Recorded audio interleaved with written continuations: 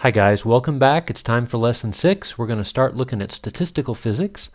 I know you guys just finished a course in thermodynamics, so I'm not going to go over all this in detail, but we will have some board work today where you'll get to exercise your combinatorics a little bit. But let's talk about three particles in an infinite square well. Let's suppose I have three particles in an infinite square well of size A, and one of them is in state capital A, one of them is in state capital B, and one of them is in state capital C. And the question is, how are they sharing the energy? Let's say they have a total energy that's fixed. Well, since the energy is proportional to the sum of the squares of the state numbers, then it means that the sum of the squares of the state numbers has to be constant. Now let's just take a random number. Actually, it's not completely random, because it turns out if the sum of the squares of the states is 363, there's several different ways to achieve that. You can have NA, NB, and NC all equal to 11. You could have two of them equal to 13 and one equal to 5, or two equal to 1 and 1 to 19. Or you could have 1, 5, 1, 7, and 1, 17. So on the board today, we're going to be working through the various combinations of these guys to see what happens when we're dealing with distinguishable particles, fermions, and bosons. So that'll be on the board today. There is a couple of conclusions you can make in general. If you have a total number of particles is capital N, and you've got N1 in state 1, and N2 in state 2, and N3 in state 3, and so on, and the degeneracy of each of the states is D1, D2, and D3, then the total number of ways you can have those particles distributed in that fashion turns out to be this monstrous looking product if the particles are distinguishable. On the other hand, if they're fermions, there are some combinations that can't happen, and as a result the number of ways you can combine the particles is diminished from what you'd get for distinguishable particles. And finally, if they're bosons, then it turns out the number of ways is also different, and we're actually going to revisit this formula, discover how it comes about in detail when we talk about solids here in a little bit. I am going to work through the case of the Einstein model of solids in some detail. So what is the occupation number, or the expected number of particles in the nth state? It turns out it depends on the energy of the state and the degeneracy of the state. And it turns out it depends on something called beta, which we'll discover is related to the temperature, and another number which is basically a normalization constant that's needed to get the total number of particles to work out right. If the particles are distinguishable, the formula ends up looking like this. If they're fermions, it's a little different, and if they're bosons, it's a little different. So the idea is the expected, or the most likely distribution of particles in states depends also on the nature of the particles. And Griffiths does a lovely job of describing where these formulas come from and how they come about, so I'm not going to repeat all that in the slides, but we can talk about it in class if you're interested. Alright, so I want to work through an example in detail that shows sort of how this works at an elementary level. And the idea is, if you have a solid that's made up of atoms, in some very elementary way, you can think of each atom as a quantized simple harmonic oscillator. But a three-dimensional symmetrical quantized simple harmonic oscillator is really just three one-dimensional simple harmonic oscillators, because the potential is proportional to the sum of the squares of x squared, y squared, and z squared, and so the Schrödinger equation factors into three separate equations, and each one looks like a one-dimensional simple harmonic oscillator. And this, by the way, is an approach that's used in an elementary textbook called Matter and Interactions, introductory textbook by Bruce Sherwood and Ruth Jabay. And I'm just stealing their idea. I think it's a lovely plan, and it's a nice approach that I'm familiar with, and I think it helps students understand where this stuff comes from. So I want you to imagine we have an atom in a solid that can be approximated as three independent quantum simple harmonic oscillators. And the idea is, let's imagine for a moment that at this moment it happens to have four quanta of energy. That is, that it's got, if you look at the three different directions, the total energy, including the three different directions, adds up to 4 h bar omega. How many ways are there to distribute 4 quanta of energy among the three? Well, you could have 1 in the n equals 4 state and 2 in the n equals 0 state. You could have the middle one in the 4 and the 2 in the 0, the outside one's in the 0, or you could have the right-hand one in the 4 and the other 2 in the 0. That's one possible combination. But you could also have these guys in different combinations of 3, 0, and 1, or you could have 2, 2, and 0, or 2, 1, and 1. So, and if that turns out to be all the different ways you can do it, that adds up to 15, if I'm not mistaken. And so there are 15 ways, and those are called microstates. So it turns out there's 15 ways to distribute 4 quanta among 3 oscillators. But each of those ways, we're going to call that a microstate. And in statistical thermodynamics, the idea is that every possible microstate is equally likely. And in the end, we really don't care about the microstates. All we care about is the stuff we can see and measure, and those are called macrostates. So a macrostate is simply not a particular way of distributing the 4, but the fact that there are 4 quanta there distributed in some way. That's kind of the idea. Okay, now suppose we have 2 atoms. Each of them has 3 oscillators, but let's say they're connected in some way.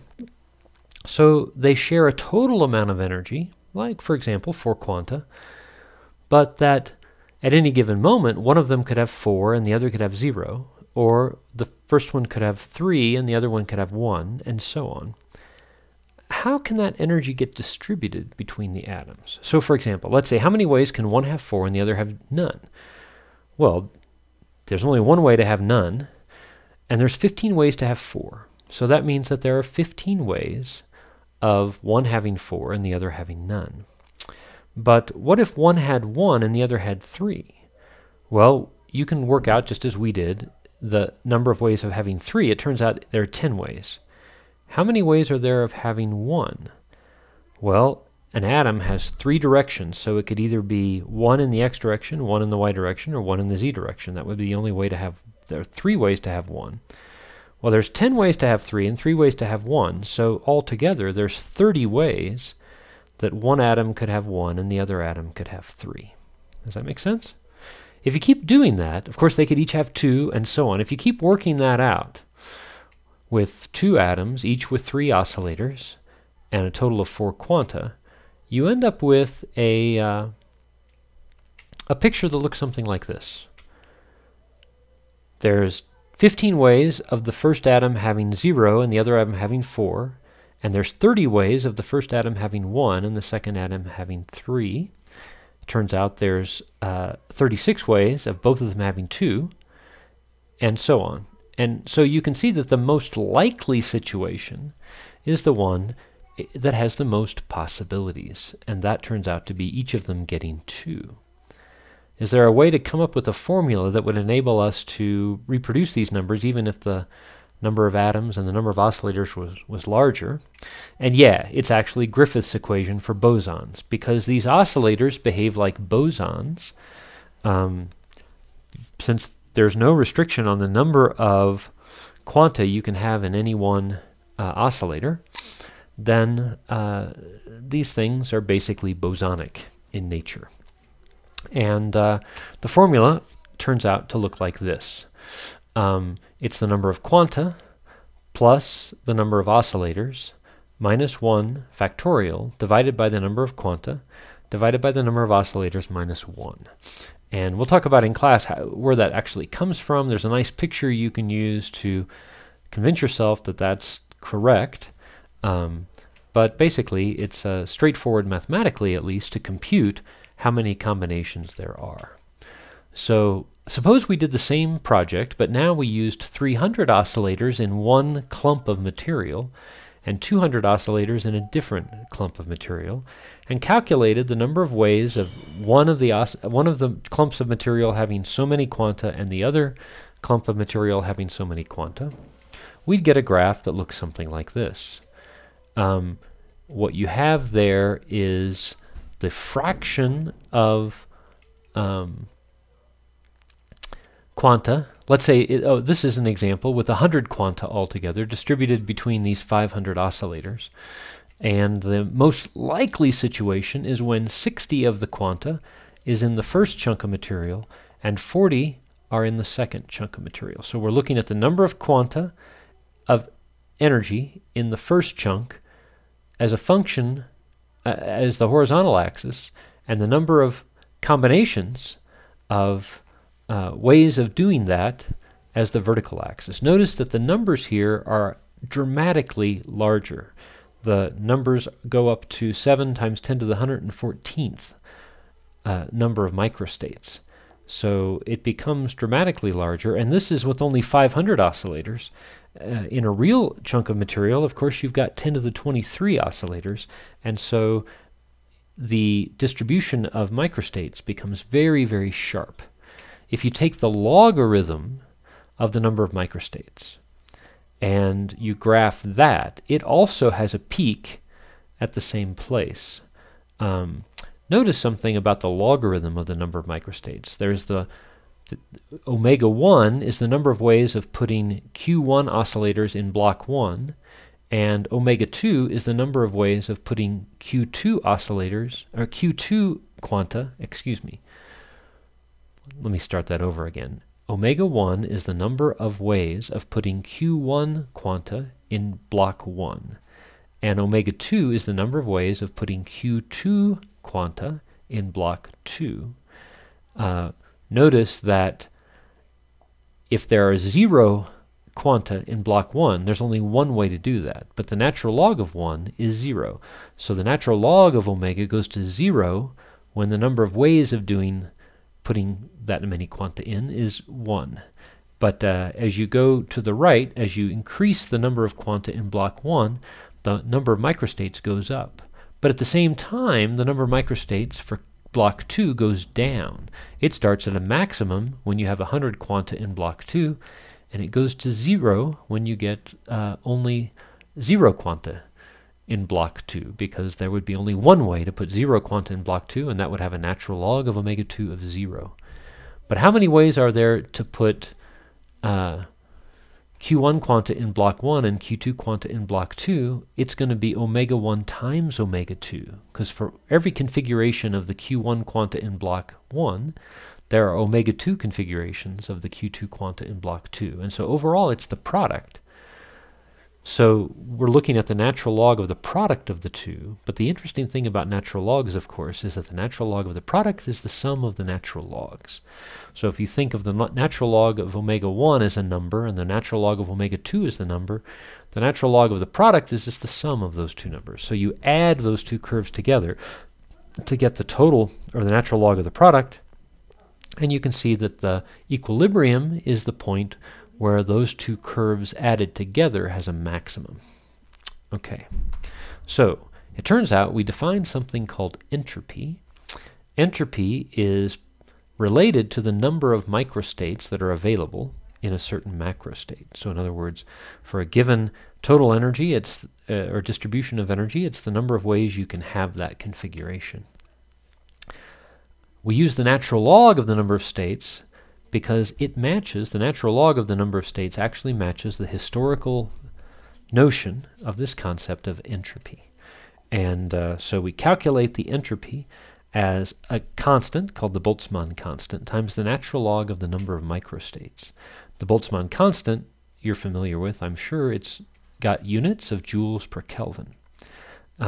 Some folks use entropy in terms of information theory, and they usually use the natural log base 2 of the number of microstates, and they call it the information. Information and entropy are exactly the same thing. So what happens if our system begins out of equilibrium? Well, let's say we had 90 quanta in the first block and 10 quanta in the second block. Well, it's more likely that it's going to move toward the equilibrium configuration because there's more ways of doing that. And since there's more ways of doing it, that means that if you choose at random a particular configuration, you're vastly more likely to find yourself at equilibrium than in any other place. I also want you to notice that in order to reach equilibrium, the condition is that the slopes of those two curves be equal at equilibrium. Because notice that if the slopes are not equal, then that means that it pays to move in the direction of the line that has the greater slope. So if let's say we were down at Q1 equals 20, the curve for S1 has a greater slope than the curve for S2. That means moving to the right increases the entropy more by increasing S1 than it decreases S2. But if you reach the point where the two slopes are equal, then you don't buy anything by moving to the left or to the right, because the increase and the decrease is going to be the same either way. And so that's the point where you're balanced between the two directions. And so the condition for equilibrium is that ds dq is equal for the two objects. But it turns out ds dq is directly related to the energy, or to the temperature, excuse me, ds dq. And in fact, we're going to define temperature to be the reciprocal of the slope of this curve of S versus energy. Now remember, Q is the number of quanta, but each quanta is h bar omega, so dE is h bar omega dq. So they're directly related to one another. On the other hand, this idea of specific heat capacity is that if you throw some heat into a system, its temperature changes, and the heat capacity is related to the rate at which the energy goes up, or the energy required to change the temperature by some fixed amount. So the way you find the heat capacity statistically is you throw in one quantum of energy, you calculate the change in the entropy on either side of that number of quanta, and then you calculate the change in the entropy to get the temperature, and then you use the change in the energy for a small change in temperature to get the heat capacity. And if you do that process, which so anyway, when you work all that out, it turns out you get a fairly simple result. At low temperatures, the heat capacity goes to 0. At high temperatures, it reaches a limit. It works out to be about 3 Boltzmann constants per atom in terms of joules per Kelvin per atom. So that's kind of a neat universal result, and we're going to check it out in class today. But and of course, at low temperatures, the heat capacity approaches 0 in a way that's predicted pretty well by this very simple model. There are more sophisticated models that do an even better job at low temperature, but the fact that the Einstein model does as well as it does is pretty amazing. Now, finally, we're going to do a fun topic. It turns out I want to start working on our quantum computing business and how you actually build quantum computers. And so I want to introduce the idea of an ion trap. An ion trap is basically, this is a particular kind of ion trap called a quadrupole trap, where you have 4 electrodes. 2 of them are positive and 2 of them are negative. And you notice that at any given moment, the field that's produced is unstable. That is, there's a force that tends to push the ion toward the center along one direction, but it tends to pull the ion away in the other direction. The trick of the ion trap is to have the field oscillate quickly so that the two directions change places periodically. And here's an example of such a trap that's actually been built. And what I'm going to show in a little bit is a demo. Actually, I'll probably show it in class. We'll do a demo of a visual Python program that illustrates the actual trajectory that this thing has. And so that just gives you a little teaser to think about how it all works out, and we'll see how it looks in visual Python in class. We'll see you then.